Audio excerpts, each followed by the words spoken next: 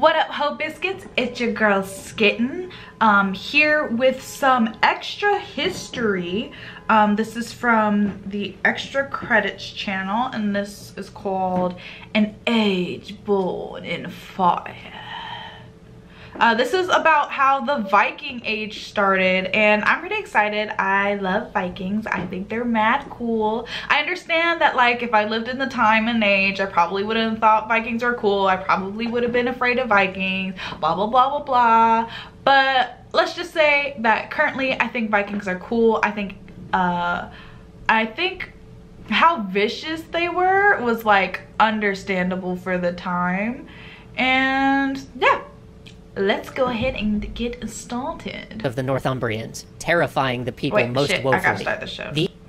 This year came dreadful forewarnings over the land of the Northumbrians, terrifying the people most woefully. These were immense sheets of light running through the air, and whirlwinds, and fiery dragons flying across the firmament. These tremendous tokens were soon followed by a great famine, and not long after, on the 6th day before the Ides of January in the same year, the harrowing inroads of heathen men made lamentable havoc in the Church of God in Holy Island, Lindisfarne, by rapine and slaughter. Jesus. Turn this down slightly. June 8th, 793 CE. That's a 9, not a 4. It's a clear day. A cool wind blows off the sea. The waves lap against the sandbanks that line the island's shore. In the center of the island stands the church, proud and tall against the North Sea sky. The priory sprawls out around it, monks passing in and out of cells, bread baking in the vast communal kitchen, servants and lay people tending to animals, drawing water, washing robes. So in one building, an old monk lives. teaches novices how to write and how to read Latin. In another, the business of the church is being overseen. The monastery of Lindisfarne is also the seat of the bishop for much of northeastern Britain. In the scriptorium, monks work diligently to reproduce great works of faith. Their art, talent, and dedication are recognized even unto the continent. They had stood for years, purveyors of the faith, both as missionaries to pagan tribes that still occupied much of Britain, and as recreators of the holy books, so that the word would not be lost, and could be passed on from generation to generation, and delivered to the far parts of the globe. Wait, but I thought, I mean, I guess, like, it takes a long time to, like, write copies of the Bible by hand. So then these were, so I thought that with the advent of the printing press or whatever, that's when, like, you got a bunch of copies of the Bible around. So these are just specific, special, pretty copies of the Bible that only, like, special people got. Okay, that makes sense. Around the priory, fields were cultivated, sheep were herded. It was a small island, but the population here had grown. Lindisfarne had been the population poppin'. Final resting place of the revered Saint Cuthbert. Pilgrims from all of Britain came to venerate his remains, and those pilgrims needed lodging and food, guides and transports along the way, and so the pilgrims had made the priory rich, and enriched the lands around it. The bishop, Higbald, allowed himself just a slight indulgence in the sin of pride. A trio of sails were seen on the horizon. They moved with a... So basically, Lindisfarne was the Las Vegas of Britain. Makes sense. Unusual swiftness. They were probably traders from the east or the north, headed to the mainland. But the sails did not tack. They didn't change course. The sailors were headed to the priory. Their ships were odd, long, and narrow. Closer still they came. In them sat strange men, of dress unknown to the monks and the people of this land. Their ships did not stop, not even for the shore. They simply sailed right onto the sandbanks that made up the coast, and out of them jumped men. Terrifying and wild and giant in the eyes of these monks. Men with shields and blades. Men speaking a tongue unknown to them. They spread out over the island. Higbald could see them as they came. They dashed over the field and through the pastures. Some workers they slew, others they simply passed by. And then they were upon the priory, with fire and sword. Monks held up the cross and the holy book, but it did no good. They were hewed down without a moment's pause. Blood painted the walls, the very altar. And these men pulled down crosses of gold and pried loose the gems of the reliquary. Chalice for Eucharist and silver plate all went into the sack. Nigga, gimme that shit. Or where they could not find such, into the... Yo, some crazy ass shit is happening outside of my apartment. I don't know what's going on. but they hella mad and they making hella noise, and it all has to do with the toilet. I'm so very confused and also tired of this ongoing drama. This has been happening for 3 days. 3 days, guys. 3 days these niggas been fighting about this goddamn toilet. I'm tired. The robes, they tore off monks where they stood. And monks and laity alike were hauled off in chains, thrown aboard ships, taken forever from British shores. Jesus. And as the fires died and the screams faded, these men who, to the... God, for such light-hearted animation, this is very dark. Monks seemed like demons, simply boarded their ships and disappeared, vanishing over the waves as they had come.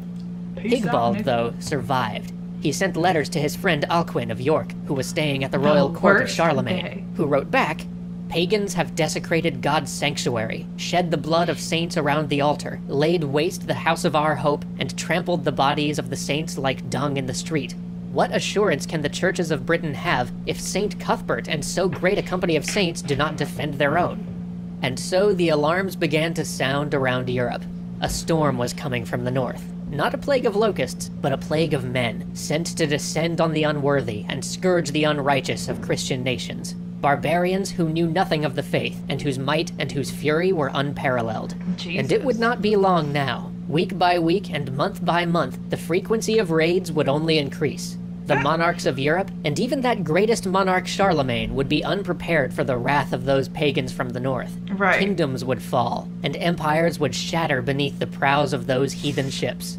A light that had for a moment shone in Europe would nearly be extinguished, and for the first time since the fall of Rome, Christendom would contract. A new dark age was coming.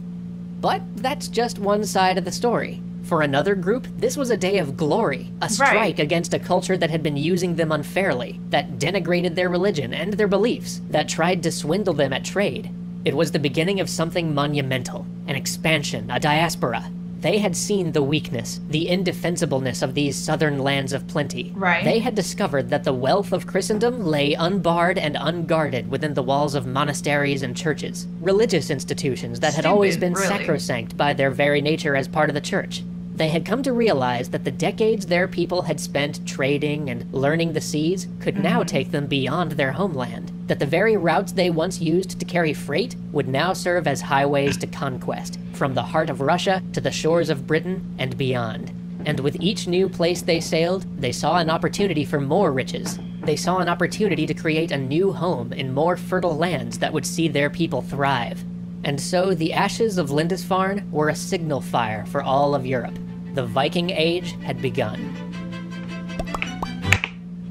I mean, so I feel like, like I said, I think Vikings are dope, because Vikings were literally like, yo, where we live at, this shit sucks booty. Let's go find somewhere else and we're gonna make that shit ours. Now, I'm not entirely sure about the history of trading between like the Vikings and the Saxons before, you know, the murder stabby part happened. I completely forgot what I was saying. Oh, right. Yeah, so I'm not entirely sure about like the history of them trading beforehand, but I know like after the fact, like the Vikings were just like, nah, fuck y'all. Like, we're about to take this shit and then we're gonna dip out. Y'all have more than you need and we want this shit. And I feel like the Vikings are like the ultimate in like deciding what you want and like going after it. You know what I mean? And I mean, it's definitely true that like as early Christianity spread, like Christians definitely got into that, like, well, we're better than the heathens, right? Like, even though like humility is supposed to be like this huge pillar of Christianity, they definitely got a little like up on their high horses, you know what I mean? And like, I don't know, what did they say? It was 743, right? I think they said it was like 743. Let me see.